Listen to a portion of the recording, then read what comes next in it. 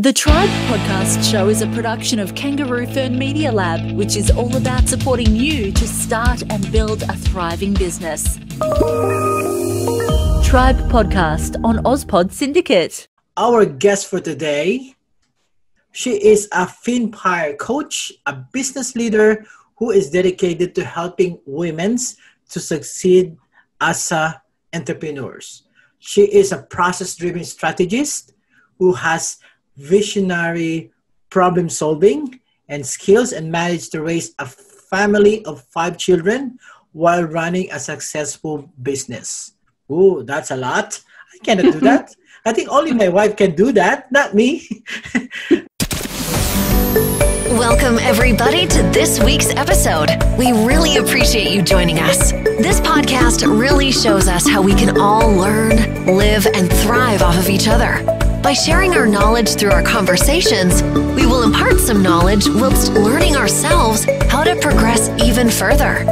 Here is your host. Hello, Humanista. This is Nico Santos, and thank you for listening to yet another episode of the Tribe podcast under AusPod Syndicate. So this program is brought to you by Kangaroo Firm Media Lab, a podcast management service. So if you wanted to start a podcast or you already have a podcast and you want to level up, so contact the Kangaroo Firm Media Lab at www.kangaroofirm.com. Please welcome Samantha Morris. Please welcome to the podcast. How are you today? I'm good. Thanks, Miko. How are you? Good. So what is Fempire? So Fempire is an organisation that was started by Marnie LeFevre, and it's all about helping women in business to really grow and be successful at what they do, because, you know, there are so many women in small business, and as we have found out this year, small business really is the backbone of our economy. So we're all about trying to help women in business be successful, learn what they need to know, feel really supported in what they're doing. And yeah, that's kind of summing it all up there. So is it hard to find a perfect business coach? It can be hard to find a perfect business coach, because when you think about getting a business coach, there are so many of us out there, and you really have to find the right one for you.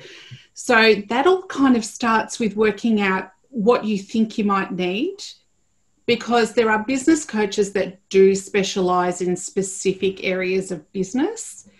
And when you work out what you think you might need, you then have to find the right person for you, because, you know, you work really closely with a business coach, and, you know, sometimes we have to tell people things, you know, some really hard truths about their business, and it can be hard to take. So if you've got a really good relationship with your coach, then you're kind of going to listen with ears that are going to accept what's being said, as opposed to someone that you don't feel like you can work with, and you kind of might resent what they've got to say.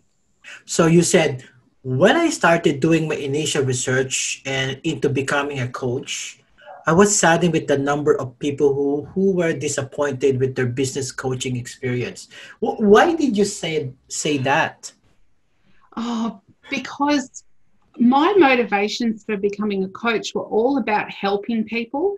And when I was looking at the industry and getting an idea of what I was getting myself in for as a coach, it made me really sad that there were so many people that had just had that really bad experience. And it boils down to a number of things why that can happen. And the first one, as we just talked about, is about finding the right coach for you. But it's also about managing the expectations of what you can achieve when you're working with your coach. And there's something that a lot of people don't think about when they start on this journey with a business coach, and that is that you've actually got to do a lot of work. And the business coach doesn't do the work for you. That's what you have to do as a business owner. So you've got to get all those things right for the relationship with the business coach to work and be really successful. Your podcast journey starts here. Take the first step on your side. Hustle with us. It starts with a great domain. Get your podcast web host with Beard and Coffee at www.beardandcoffee.com.au or find us at Facebook. Some people say, what's the difference between a business coach versus a consultant? What's the difference? Is that the same or there's a big difference? Yeah, there is a really big difference. And I always like to use this story of a swimming coach. So if you imagine, because I love watching the swimming when it's on the Olympic, and you see the coaches and they're on the sidelines and they're yelling and they're cheering. And, and part of the coach's job is to make sure that the swimmer's using the right techniques and working on developing their strengths and all that sort of stuff. But they're not in the pool swimming for you. They stand on the sidelines, they give you advice, they correct you, they do all of those things, but you have to jump in the water and do the swimming. Whereas if you get a consultant actually will do some work for you. So they will work out some of the things you need and they will do some of that work. So the business owner get lazy. Is that because the consultant do everything for them? Yeah, you're paying them to do the work. Yeah. So on the Fempire, say it's a female-focused business coaching and training and a guidance for female entrepreneurs. Yes. Why it's it? Is that because a lot of female entrepreneurs doesn't know what they're doing compared to the counterpart, the male counterpart? What we've worked out, and we've probably seen quite a few good examples of just how differently women and men do things. And some of those examples have really shone through this year with some of the world leaders.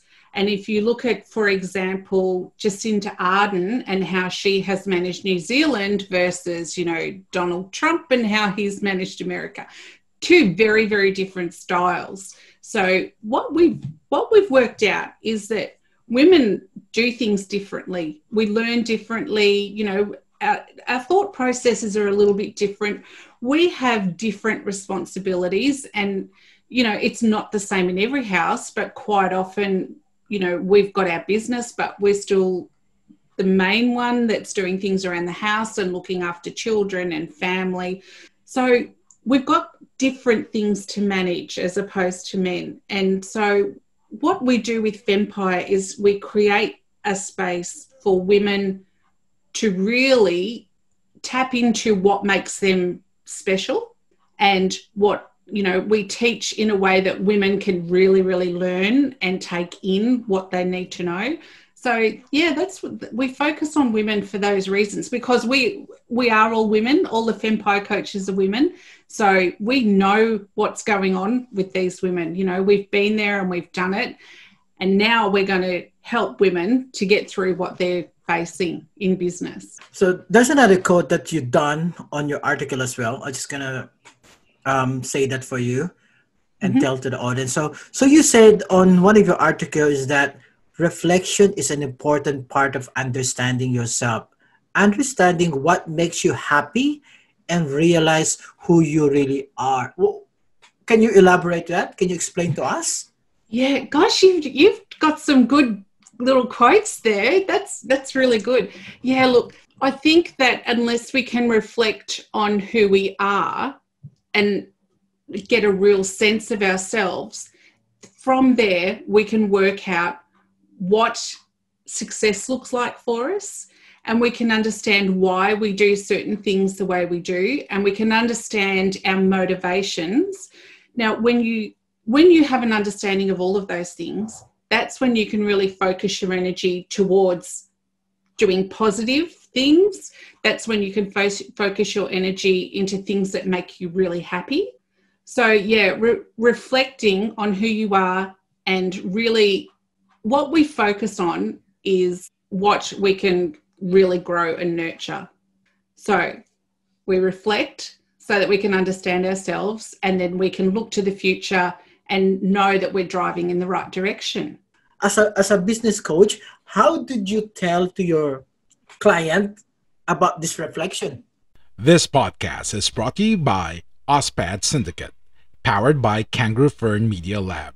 Kangaroo Fern is Australia's independent video and podcast management agency with a mission to help individuals and entrepreneurs to start their own podcasts and harness the power of podcasting. Book now via www.kangaroofern.com.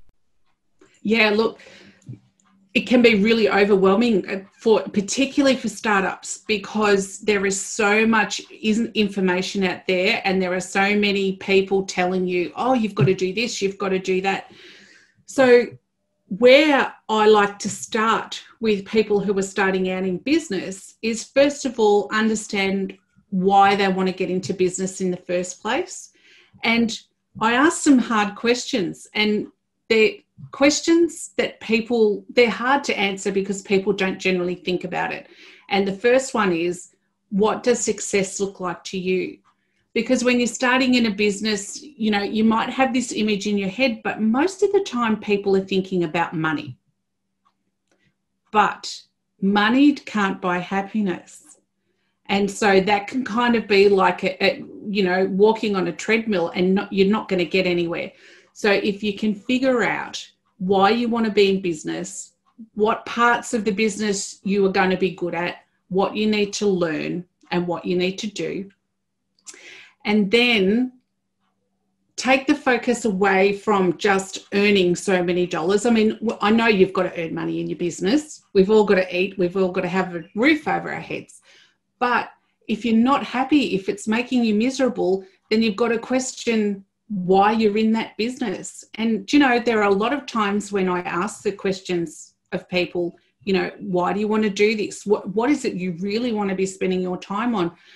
Sometimes they'll do a 180 and they'll actually start a totally different business, one that's going to actually make them happy and make them money, of course. But, you've got to make yourself happy in what you're doing. You're going to invest all your time and energy into something. Why not enjoy it?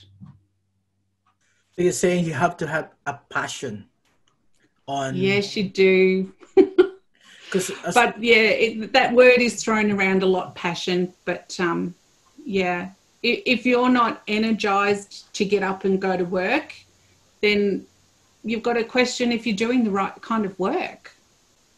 So, as I said, you said as well before that you must be able to adapt, call on regulation, bend them so that you can achieve the desired end result. So, for a startup, for a newbie, sometimes they don't know what they're doing. So, how, as a business coach, how would you? First thing, what is the sign of being an entrepreneur? Like what you hear so far? Make sure you never miss an episode by clicking the subscribe button now. This podcast is possible by listeners like you. Thank you for your support. Now back to the show. Oh gosh, there are quite a few personality traits that most entrepreneurs have. And some of those are things like, you're not taking no for an answer, because as an entrepreneur, you're going to get quite a few knockbacks in trying to build a business. So you have to be able to withstand that. You need to be able to communicate quite well with people, because as an entrepreneur, you've got to be able to sell, you've got to be able to market, you've got to be able to, sometimes maybe you need outside investment. So you need to be able to be okay with talking to people about business. You need a certain amount of resilience, and you certainly need to be creative. So there's some of the signs that you might be cut out to be an entrepreneur. You need to be willing to sort of stand up for your business, because, we're on social media and, from our customers, sometimes they aren't happy with the product or service that they've got. And so they're the ones that you generally hear from, the ones that are happy don't normally say anything. The ones that aren't happy are the ones that are knocking on your door or on social media telling everybody how awful you are. So you've got to have that resilience to be able to cope with that. But yeah, being creative, like that is the best part of any entrepreneur, I think, is that creative side. And whether that's about, creating strategies or creating a product or creating a service or creating a customer journey, it's all imagination. So I have an idea, but I don't know where to start. What is your step or guide to them? Can you help me? Yeah, look, there's a whole big checklist of things that you need to do, but if you're just starting with that idea, the first thing that you need to do is to do a bit of research and work out whether that idea is going to be one that could potentially be profitable. And there are no guarantees that your research is going to, mean that you're going to get good results or mean that you're going to be successful. But the first thing you need to work out is, are people actually going to be willing to pay for whatever it is that my business idea is? Because if they're not, then you don't have a business. So that is the first starting point. So you need to have, so you're saying you need to have to research first. Make sure. Do your research first. Yeah. And not just, when I say research, that means don't just go and ask your family and friends, hey, do you think this is a good idea? Because those people might buy from you once, but, they're doing that because they're doing you a favor and because you're their friend.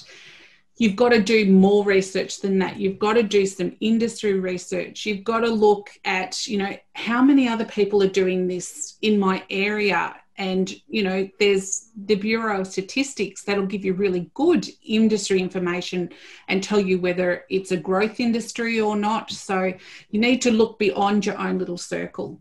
Do you also experience that they didn't realize that they're already a business owner or entrepreneur? Are you an entrepreneur without even realizing it?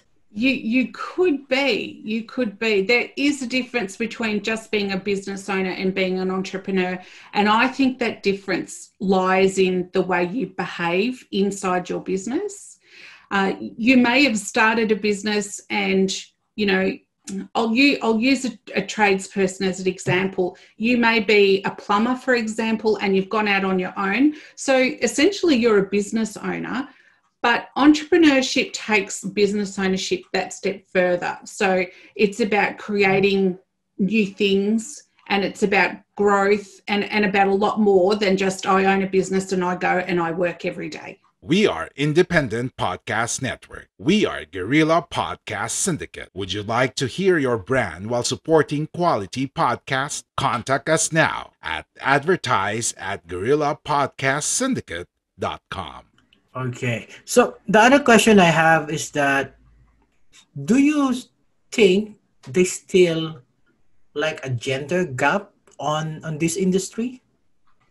Yeah, there is a gender gap, but maybe not in the way that people might think. So the gender gap, I think, comes from the types of businesses that people start. So women will gravitate to certain industries and men will gravitate to other industries. So there are some that we have crossover, but generally, there are some businesses that are, there is quite high female ownership, and there are some businesses that are dominated by male ownership. So there's that gap, and the different industries, they have different benchmarks for how much they earn.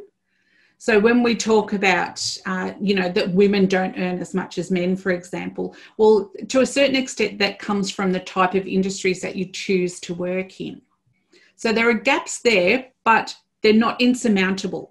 And sometimes they're just a product more of what you choose to do. And it's not really about being a man or a woman. It's just, where you sit in the broader landscape.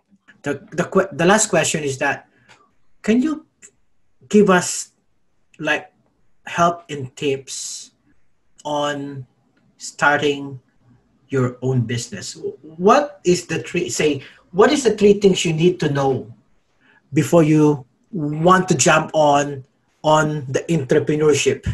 Because a lot of people say, because it's pandemic, there's a lot of online business. So I get that. So what do you think your three things or 5 things that you need to know before you jump on this industry? Perfect. Yeah. So first of all, like we discussed, is do some market research. That's number one. The next thing that I would suggest you do is do that reflection and understand where you're coming from and what it is you want to achieve with your business. Another really important thing to do is to work out your target market, because a lot of things that you need to do in business, such as work out your marketing and things like that, really they need to be based on a certain target market. So, for example, if you're, doing marketing on social media, you need to understand your target market to know which platform they're on, so that you're not spending time, for example, on TikTok, when most of the people that you would sell to would be found on Facebook. So you need to understand your target market. And then the last thing I think people really should understand before they launch anything is how they're going to price and how they're going to put their product together. So I think there are a few basics you need to have before you get started. So you're saying that you need to learn the art of sales and marketing. Well, you don't have to be an expert at it, but you do need a little bit of education to get the ball rolling. So that's where you go and get a coach to help you work all that stuff out.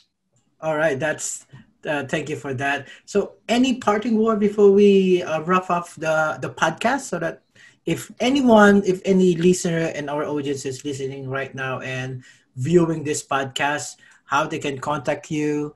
Parting words from me would be that if you've got an idea for a business or you think you want to start one, reach out to someone, reach out to me, or reach out to somebody, that you think might have good information for you, another coach, but yes, certainly me, if you're a woman. And because business coaches, most of us offer a free 30-minute conversation or a free 30-minute business session, and that can be a really great place to start, to get some questions answered and just to get some guidance on what to do first for your particular business. So that's a great place to start for people, and that's what I would recommend. Listening to what the person's advice is that lives next door to you may not be the greatest move. So, talk to somebody that's got a bit of experience and some knowledge, and they can help you out. So my website is samanthamorris.fempirecoach.com.au if anybody's interested in getting in touch.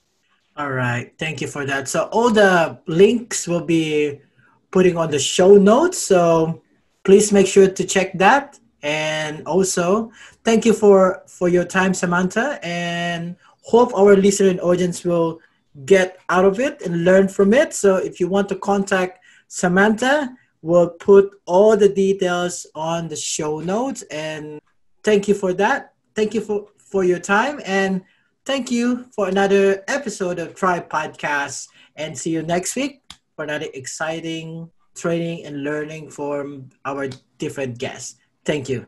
Enjoy the rest of the day. Thank you. Thank you for your time for another episode of Tribe Podcast under AusPod Syndicate. Thank you to our sponsor, Kangaroo Firm Media Lab, a podcast management service. You can check them at www.kangaroofirm.com. And also, if you want to join our community, so follow us on the Facebook at Rebounds Australia. Thank you. Or check our website at www.auspodsyndicate.com.au.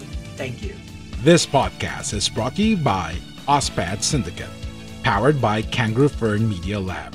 Kangaroo Fern is Australia's independent video and podcast management agency with a mission to help individuals and entrepreneurs to start their own podcast. Thank you for listening. Make sure to visit our website at www.auspodsyndicate.com.au, where you can subscribe to the show in Apple Podcasts, Google Podcasts, Spotify, Stitcher, or via RSS, so you'll never miss a show. While you're at it, if you found value in this show, rate and review this podcast and share it with your friends. You can also join the conversation with AusPod Syndicate on Facebook, Twitter, and Instagram. Please consider on making a donation to help us keep making the podcast you love. If you have any questions, feel free to reach out to us.